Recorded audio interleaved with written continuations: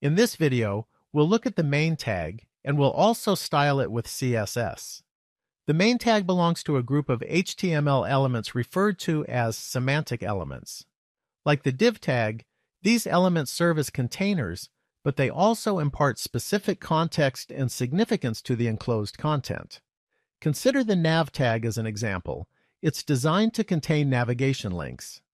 The inherent meaning assigned to these semantic elements supports search engines and assistive technologies in identifying their purpose. Moreover, they enhance the clarity and manageability of HTML code for developers. For those that are interested, I've created an additional video that demonstrates the use of these semantic tags in building a sample news web page. There's also a companion video that applies CSS styling to it. You'll find the links to both videos in the description below. So how is the main element used? As you might guess, it's used to contain the main content of a document. However, to use it properly, it's important to understand what it should not contain.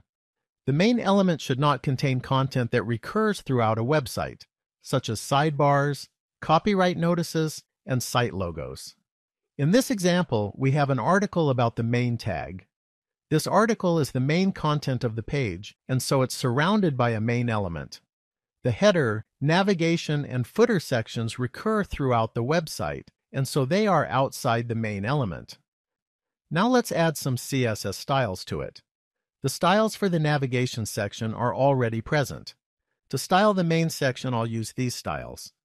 This sets the margin, padding, and background color. Here a rounded border is set and a box shadow is added. And there you have it. Remember, the main tag is for the central piece of content.